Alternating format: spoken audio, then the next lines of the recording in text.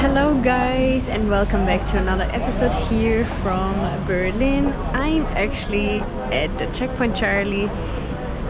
So I'm doing a small sightseeing tour with you guys of the main sightseeing spots. We're gonna do the Checkpoint Charlie, the Brandenburger Tor, and the Holocaust Memorial. So I'm gonna start here with the Checkpoint Charlie. I've seen it like a few years ago when I came the first time. To Berlin, like that was actually in school, like probably 15 years ago, and I thought I'd just come back to see the main sightseeing attraction you should see when you're here in Berlin.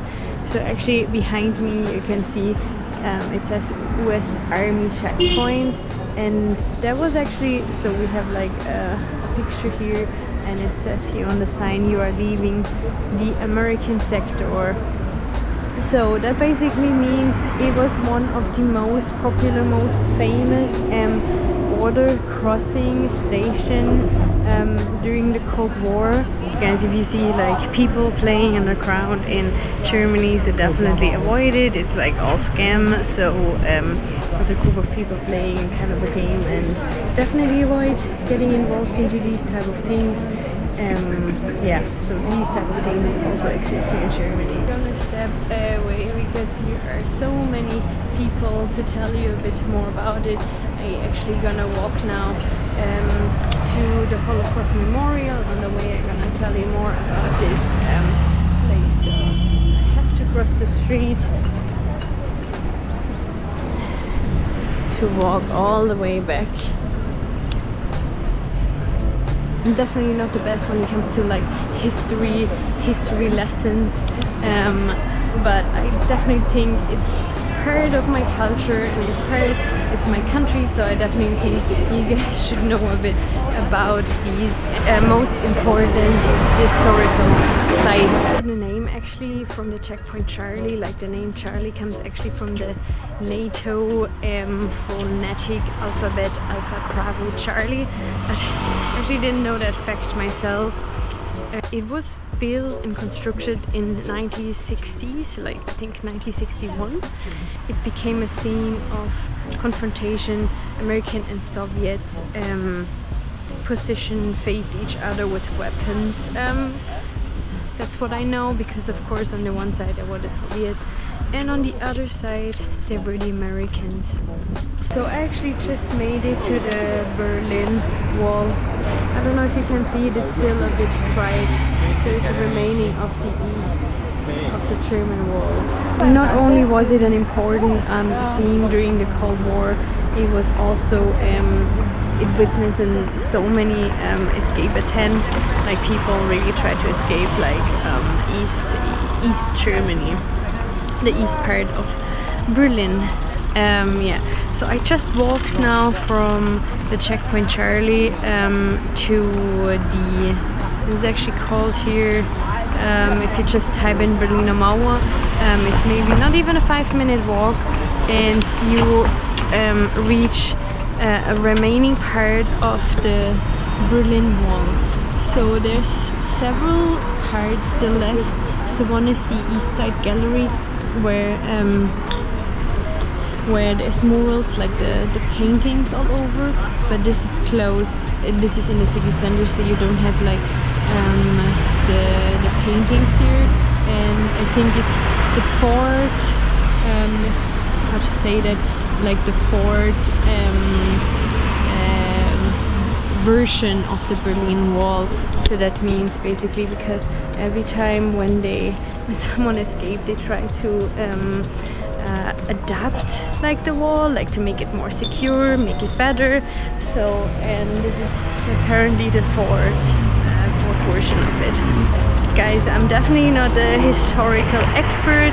I just did some research, and I just wanted to show you around, give you an insight here of like a small history part of Berlin. I'm obviously not from Berlin, I'm a tourist myself, so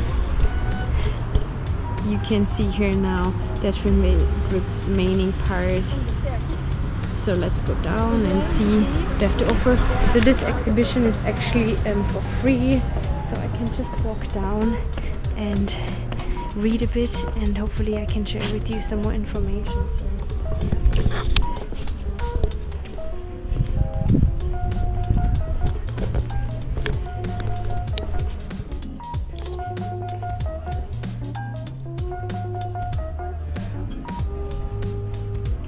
So that's actually a picture from the press conference where they announced that there won't be a wall, and 2 months later they started with the wall, and here you can see a old picture of the Berlin Wall. So guys, I was just walking along this way, so I went all the way back and walked all the way here, came back this way, so it's like a chronological order where they start at the beginning. So you can learn all about the German history, the Reich and Hitler and everything. And I'm now just walking along the wall. It's so, yeah, such a sad, weird feeling at the same time for me walking along here. I don't really know how to describe it. I'm getting very emotional after reading all the information about the history, and yeah. So I don't know what to say. I'm always speechless and can't describe really how I feel. So I'm just walking by here. This it's called Platz des Volkaufstands, the main square of the. It's actually a beautiful mural. It's actually a fabulous work, and it's called the Socialist Realism, and it was East Berlin, and it represented a social life kind of in East Germany. You can see people holding socialism flags and the woman clapping. Okay, so I'm about to walk to the Holocaust Memorial, but I actually have to take a quick break. I need to buy something from a bakery. Okay, I got a pastry. It's pastry time. I need some sugar. Guys, I'm exhausted. What do you think?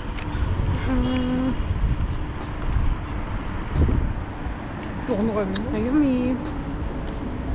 I have to make it before that. So let's continue our walk.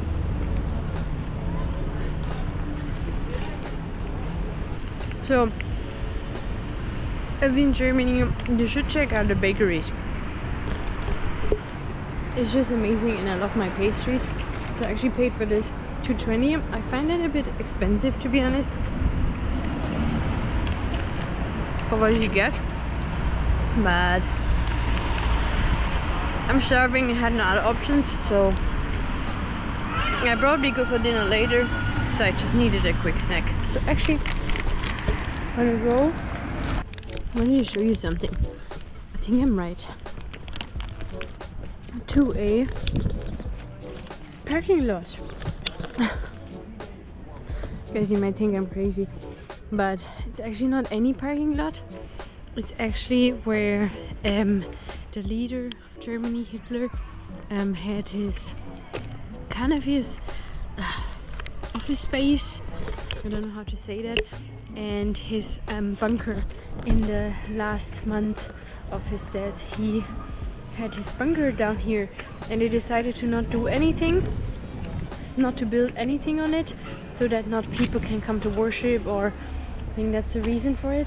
So yeah, so they decided to just leave it here as a parking lot.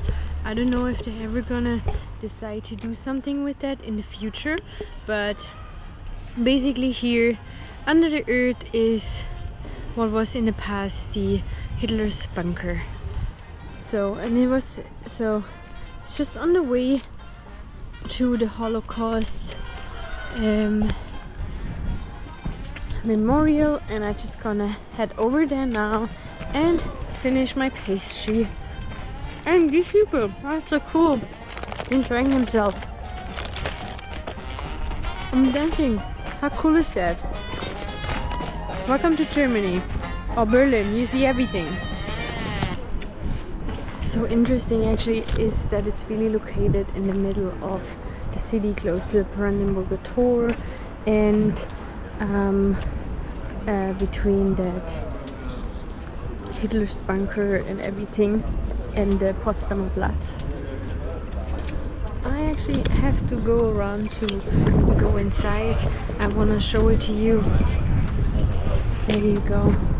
It's actually so impressive and so, you know. So the memorial is for the murdered Jews in Europe, and also known as the Holocaust Memorial in Berlin, and it's designed by Peter Eisenman. I think he's actually an American. And what you notice when you walk in, like the closer, the further you walk in, the deeper it goes. So basically I'm now continue walking and I'm going deeper and deeper inside, and it's all very geometrical. Like you have always a hall here in this way, and it seems like if you go in here with someone you get lost like immediately. And now I'm so in, and you can see the bricks or blocks. There are actually more than 2,000 blocks here on that square. And now I'm fully in, and you can see to all sides endless ways of nothing, and it kind of creates a feeling for me of disorientation and definitely powerless, you know. And I think this is, well, the architect really left space for you know, to interpretation of for everybody's interpretation, but you see you get lost very easy, and I feel kind of, you know, really small and endless. So in maybe my interpretation it could be powerless and small, and I think this is one of the feelings the architect wanted to create. Yeah, I mean, definitely not a place I'm just seeing kids playing hide and seek. Definitely not a place what you should do here. It's a memorial. It's, yeah, emotional place. If you ever are in Berlin, you should come and visit,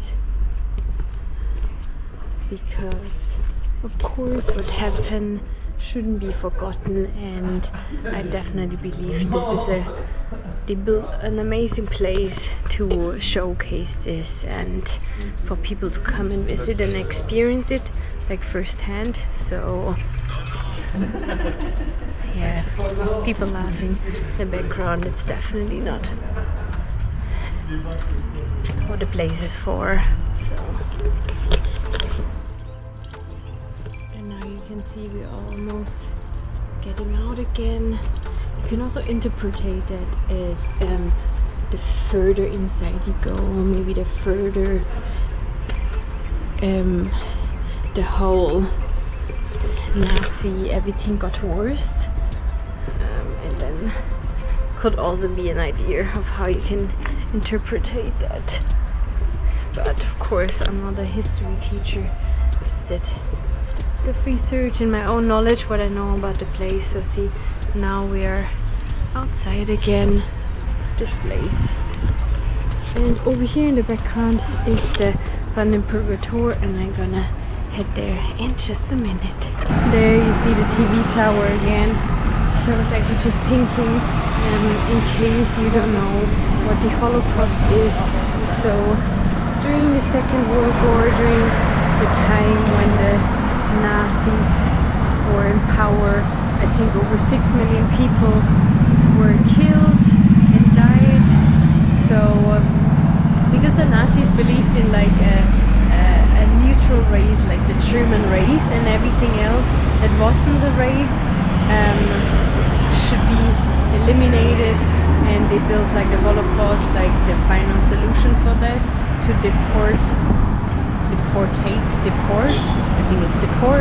all the Jewish people there And I think at the beginning they also brought, you know, disabled people and people of the LGBTQ community there to kill.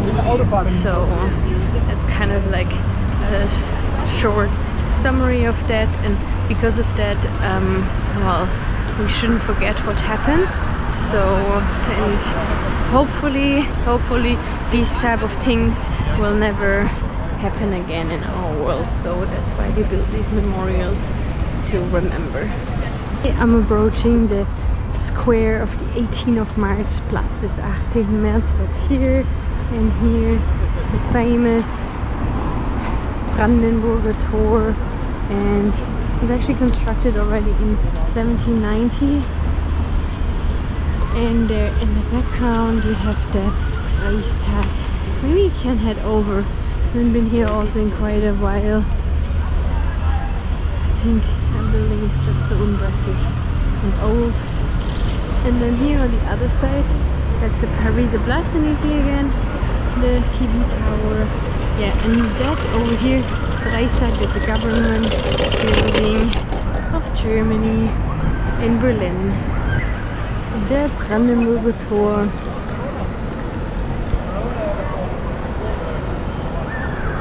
So it's almost 6 p.m. I'm gonna meet my friend David soon. I think I have enough time to head over to the Reichstag, check that out, to show you it's not too far. Actually, I totally forgot it's so close. I don't know.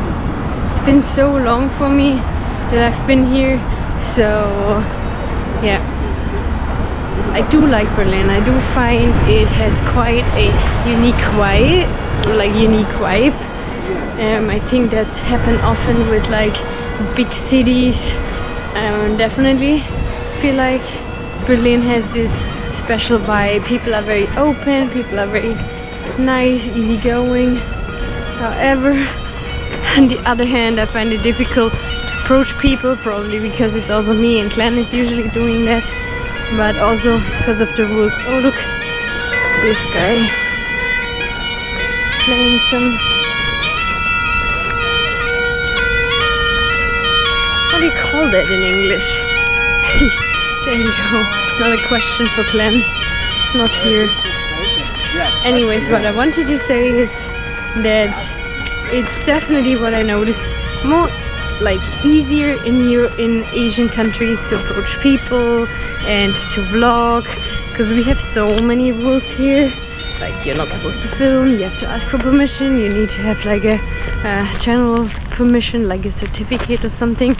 So I wanted to do this walking tour, like a guided tour, and then they told me no, you can't film here, and I was like a bit disappointed because I wanted to show you guys around and with someone that's more knowledgeable than me. So fail. So yeah, you have to bear with me talking and explaining as much as I can, but I hope do my best. Okay, so I'm here in the Deutschen Bundestag. It's the Reichstag building, that's what it is. German Bundestag opens public 4th of September, 7 p.m. Okay, interesting. Okay, so this is, I think, the entrance, and you have to go to some security checkpoints, of course. So I'm not going inside. I've been inside a long time ago, and yeah, it's not to my interest to do that again. Actually, they have some construction site over there. So, but I remember that people like to hang out here, and we did the same in the past. So yeah, everyone probably who visited the building has to take a break. I'm not sure. But yeah, that's the building. It's super old and impressive, and they have this glass roof over there, and from there you can actually look down and see the people, like the government people, like everyone working. So I remember I've been there. It's quite impressive. So I was just chilling here in the grass for a few minutes, enjoying the sun. I just got a text from my friend David, so he's coming to get me at the Brandenburger Tor, so I will meet him there and see what else we're gonna do later on today.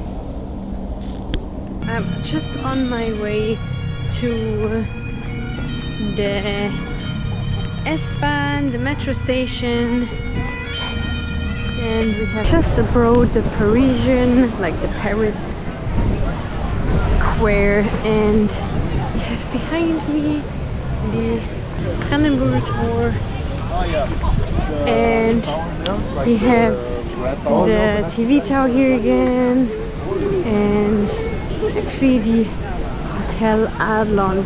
It's actually a really expensive hotel, and I think a lot of famous people have stayed there before.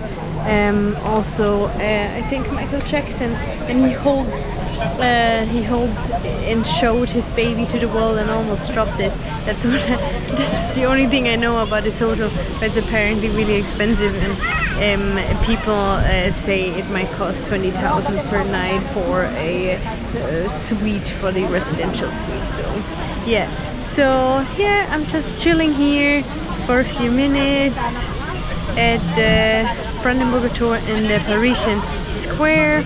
It has a lot of people taking pictures. Of course, it's really popular, so if you're in Berlin you have to come here. And everywhere is making people music. So yeah, I'm just hanging out here. Maybe I head over there to a bench, sit down for a minute and wait for my friend. Okay, I just met David. And we're gonna head to... That's the Bundesstadt. Your pronunciation. We are heading to get a kebab. In one of the famous places. It's well known by everybody. Well known. So we're gonna take the S-Bahn, U-Bahn. S-Bahn, U-Bahn? No, U-Bahn actually. U-Bahn? Because it's only 8 minutes walk, so we can walk? To U-Bahn. Okay, so we're gonna walk to the U-Bahn that's station. So you can... Oh my god! I can't believe this. Yeah. Thanks for watching. Please like and subscribe for future content.